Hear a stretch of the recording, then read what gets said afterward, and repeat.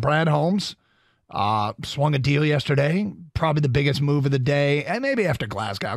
Bringing back Graham Glasgow was a pretty big deal, but Detroit gives up their third rounder, their pick from Minnesota at 92, to Tampa for cornerback Carlton Davis, a 6-rounder this year, number 201, and a 6-rounder next year. Okay, so what do they have in Davis? Well, if healthy, he was CB1 in Tampa, if healthy. And that's the thing. He has never had an entire healthy season.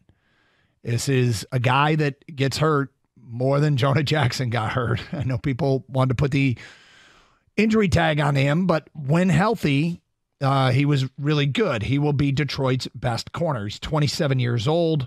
He's got 75 starts and 9 interceptions, and he's owed $14 million this year, the last year of his contract. Tampa primarily plays zone defense. He is known to be better in man coverage, and we'll play more of it here. The Birch kid yesterday, who writes for our website, a.k.a. Will Birchfield, tweeted out the following. Davis, second in the NFL over the last 5 seasons with 69 passes defended, and has excelled in man coverage. Passer rating against in man last year, L'Jarius Sneed, passer rating against 64. Carlton Davis, 66.7. Cam Sutton, 98.9. That's passer rating against in man coverage. He's way better in man coverage than Cam Sutton, at least he was last year, and he's on par with L'Jarius Sneed. Now, Sutton apparently played the most snaps in man coverage in the entire NFL. So Davis has to see this, knowing what his strengths are, and has to be excited about the defense that he is coming to. This could be a good signing if he stays healthy. Yeah, it could be good. He could be excited to wrap until the point he realizes, oh, wait a minute, Jordan Addison, Justin Jefferson, all those guys I have in Green Bay. What am I looking at in Chicago? A little bit different receiving core than maybe what he was used to, but that's okay. If he's up to it, great. If he's this is a typical deal that Brad Holmes has made at in free agency or trade deadline or whatever. It's a 1-year deal. You know, they trade a 3rd-round pick and they get 2 6th-round picks back in return. Not that that's anything special. What they get is the player. And is he worth a 3rd-round pick for a season? I hope so. It is $14 million. It's a lot of money to spend on a guy who's oft injured. So you hope that he can stay healthy, because that's another thing that we haven't had a whole lot of luck in with Brad Holmes and free agency time. Even though it's not a free agent signing, I just kind of associate with it because of the timing it is. A lot of the guys they brought in offseason have been injury risks. And here's another one. Yep. And then they go out and they sign Marcus Davenport, defensive end. This moves the needle significantly less for me. Played the first 4 games last year, had 2 sacks, one against Bryce Young, but everybody sacked Bryce Young. Then he had a season-ending ankle injury. And quite frankly, I hope that James Houston is so good that this guy doesn't see the field a ton.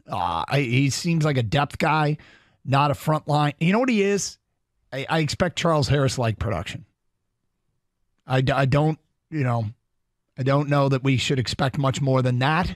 He's had one pretty good year, but this one doesn't really move the needle much at all for me. I remember liking him at the Combine when I saw him work out, and he has had flashes where he looks great, whether it was with the Saints or even with the Vikings. But another guy got hurt, right? Mm-hmm. He only played 4 games last year, had 2 sacks in 4 games. That's another question mark. And was he getting $10 million a year for the 1 year? Yep.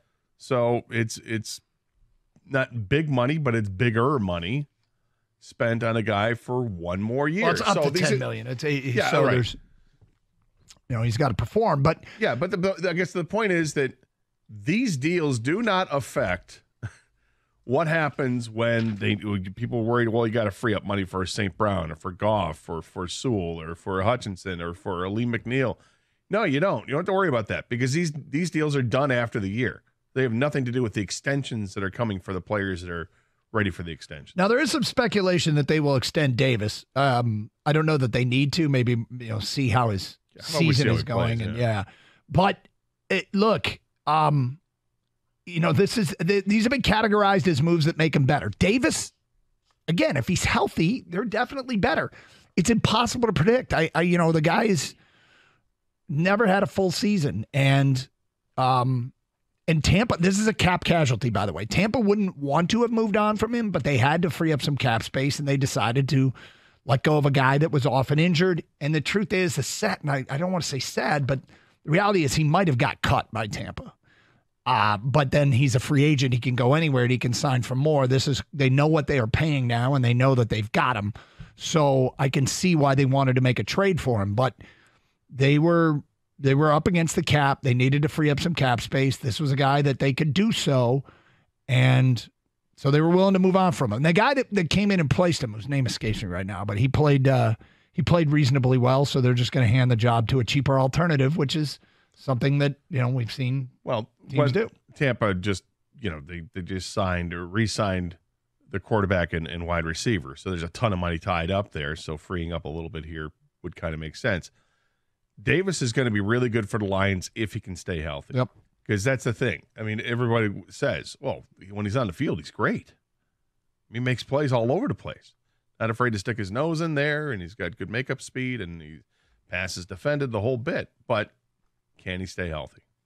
It's a big question, and hopefully he will. 248-539-9797. Okay, Lions fans, that was the start of the 2024 season, day one, Monday. And overall, how do you feel? Are you happy? I mean, are you not surprised, given what Brad Holmes and Dan Campbell said? Are you actually stoked about the addition of Davis? And look, I pointed out that while there are times that you can get way better and you can go with the huge move, and which comes with a huge financial commitment typically, but all you really need is, are you going to be better next year, and how much better? I don't think these two moves are anywhere close to enough. Obviously, they still have a starting guard that they've got to figure out.